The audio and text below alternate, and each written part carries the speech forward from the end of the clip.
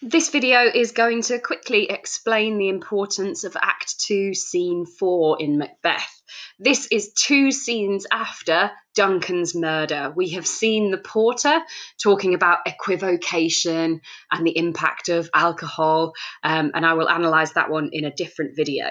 But for now, this is Ross and an old man waiting outside the castle for Macduff's arrival, and then they are going to enter Macbeth's castle. They do not know that Duncan has been murdered, and yet they're talking about nature having been disrupted and strange things had happened in the natural world during the night, and they discuss them here, and it's a really interesting scene. First of all, they personify the night from the start. They say that it is sore, the night is in pain. So nature has been so disrupted by what Macbeth has done that nature is in pain. They also describe this struggle between darkness and light, and this is a motif throughout Macbeth, this struggle between darkness and night. The dark night is trying to strangle the travelling lamp.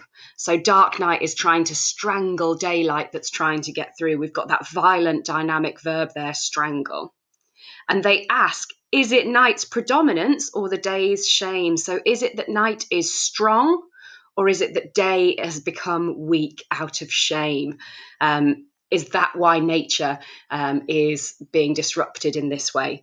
All of this, of course, is dramatic irony at this point. The old man and Ross do not know that Duncan has been murdered. They do not know that regicide has occurred.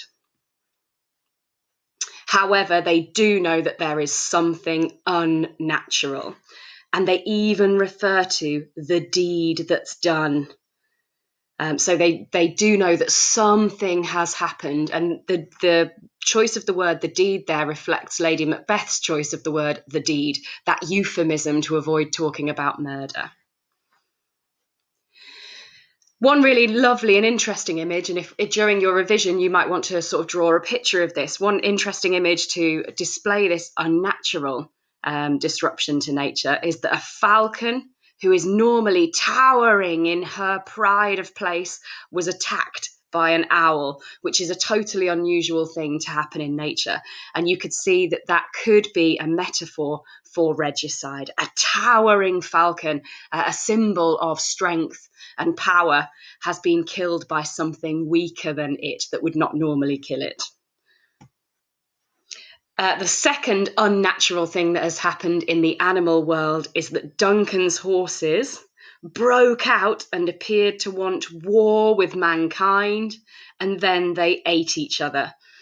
This is a fascinating image, and again, I would draw pictures of this as part of your revision. If you get any question or any extract where there is reference to nature, there's lots and lots of images of nature throughout the play. You can refer back to this scene where Ross and the old man are talking about nature being unhappy with the world and with the deeds of the world.